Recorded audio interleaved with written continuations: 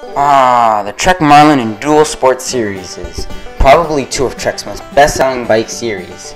But comparing the two, you can't help but notice the two bikes in their respective series have the same price point. Both the Trek Marlin 5 and the Dual Sport 1 are $569.99. That can only get us to wonder, what exactly are the differences and which one is for me? But Nathan, you can't compare a full-on mountain bike with a gravel/hybrid bike. They're completely different. Well, dear subscriber, I just want you to know that this video is not meant to pin two different disciplines of cycling against each other, but instead to see how far a buck can get you in both of them. With that, let's see who wins this war. But before, I do have to give you this disclaimer.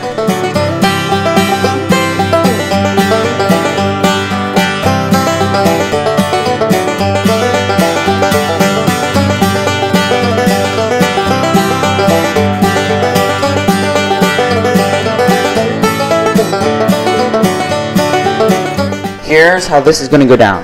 There are going to be 10 categories for which two bikes with the same price and made by the same brand, one meant to be used on gravel while the other meant to be used on the trail, are going to be compared.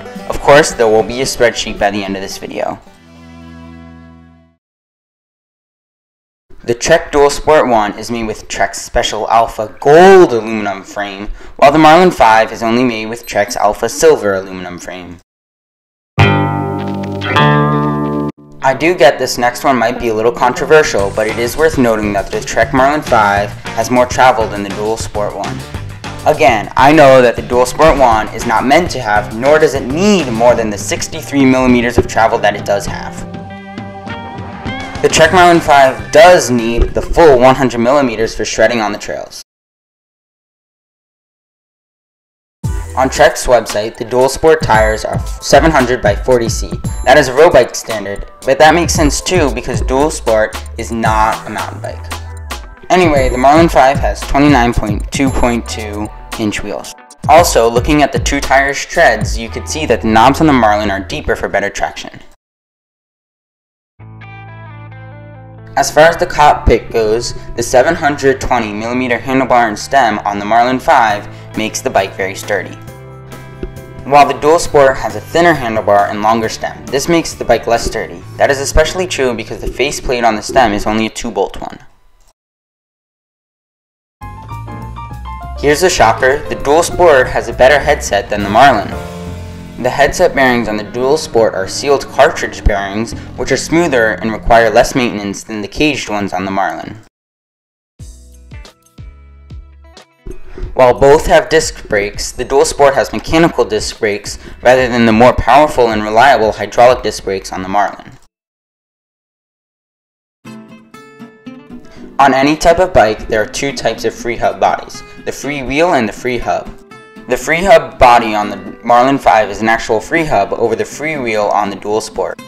But the only gearing system that is compatible on the freewheel free hub body is a freewheel gearing system like the one on the Dual Sport 1.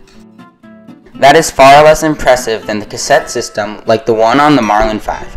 I'll go into that deeper in another video, but long story short, the cassette is easier to upgrade and better overall. Yet, while riding, you shouldn't notice any difference. In another surprising twist, the derailleur group set on the Dual Sport is surprisingly a lot higher end than the one on the Marlin. Yes, while both the Dual Sport and Marlin have 3x7 drivetrains, the Marlin has the lowest end Shimano Tourney group set, while the Dual Sport has the Shimano Acera, a better group set. As our final category, the weight between the two is a full pound different. The Dual Sport, with a full pound less than the Marlin, is a lot lighter, most likely due to its Alpha Gold aluminum frame as opposed to the Marlin's Alpha Silver.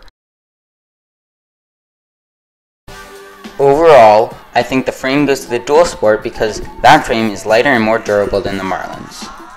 The fork goes to the Marlin because there's more travel.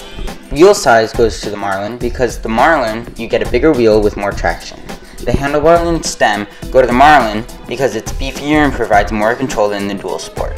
The headset goes to the Dual Sport because you get sealed bearings rather than just caged bearings. The brakes go to the Marlin's hydraulic disc brakes because they're more reliable and stronger. The freehub/cassette goes to the Marlin because it's an actual free hub and cassette, which are superior.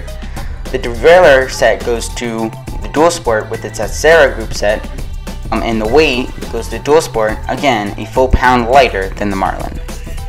To conclude, for a $570 mountain bike, you get a better fork, wheel set, cockpit, brakes, and free hub / cassette, yet for a $570 gravel / hybrid bike, you get a superior frame, headset, derailleur, and weight.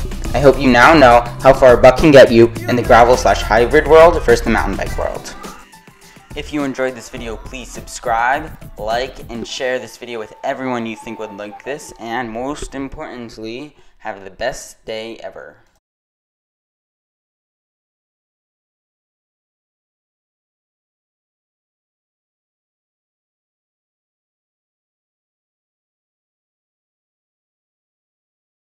See you next time on Nathan's Bikeapedia.